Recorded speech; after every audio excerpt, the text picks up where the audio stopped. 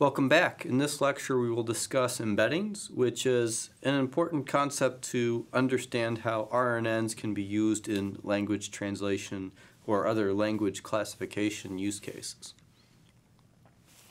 And so here are the objectives. So in an earlier lecture we talked about some key challenges with RNNs, and right now we're going to focus on the third of those, which is how do you perform an initial encoding when the data is not a vector, because text is not a vector. So as we've been saying all along, a major motivating use case for RNNs is to reason about natural language.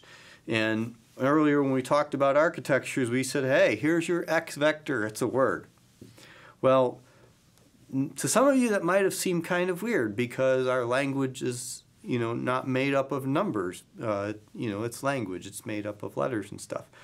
So, how do we bridge that gap? Because neural networks are designed to be used on vector representations of things and not words. So let's talk about that. One technique that's widely popular is what's called a one-hot embedding.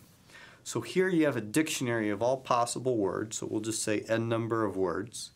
And for each word you have an n-sized vector where the position of that word is 1 and all the others are 0. So let's take a look at an example here. So let's say this is our dictionary. We just have a couple of different pet types: cat, dog, fish, turtle, and snake. And so that's 5 words in the dictionary, so these will be vectors of size 5. And here's what the vectors look like.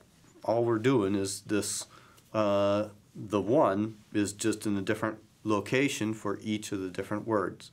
And that's how you transform the words into vectors using a one-hot embedding. Now this is a very simple way of doing business.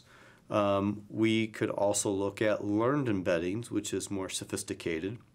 And so the concept is take words in the dictionary and embed them in some kind of lower dimensional space, maybe with another machine learning technique.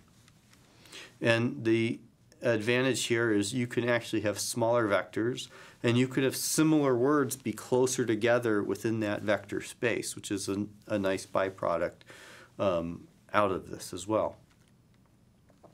Now there's a whole area within machine learning called representation learning, and that is the study of finding clever ways to do this embedding. So that's it for the lecture on embeddings. Stay tuned for more content.